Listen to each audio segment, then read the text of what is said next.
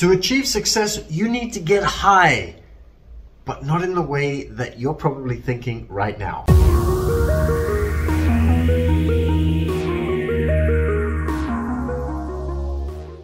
Every year I get high by going to a mountain or the tallest building in my city to make my New Year's plans.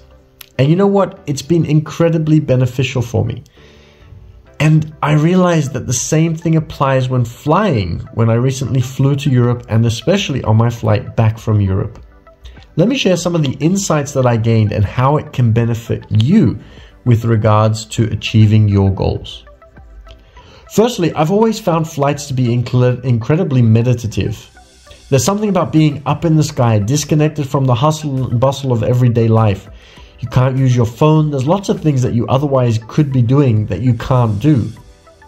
And it allows your mind to wander and reflect, unless you watch the movies. But if you take some time to not watch a movie, not read a book, and just be with your thoughts while flying, it can have a profound effect. It's a precious time to dive deep into your thoughts and gain real clarity. Secondly, when the plane experiences turbulence or any unexpected events, it's natural to feel a sense of mortality and urgency. In those moments, you realize how fragile life can be and ignites a desire to take action on your intuition. It's a reminder that time is precious and that we should seize every opportunity. And I'll talk more about this in a moment. Another powerful insight that I had during the flight was the perspective of looking down from above. Just like when I'm at the top of the tallest building, everything else seems small and insignificant compared to the vastness of the sky. In those moments, you see how large and significant you are compared to everything else.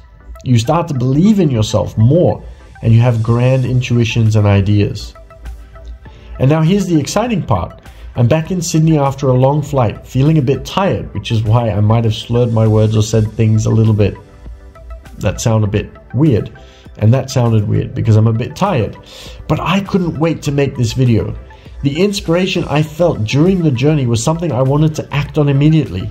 Waiting until tomorrow morning might diminish the feeling of being alive and the belief in my own capabilities.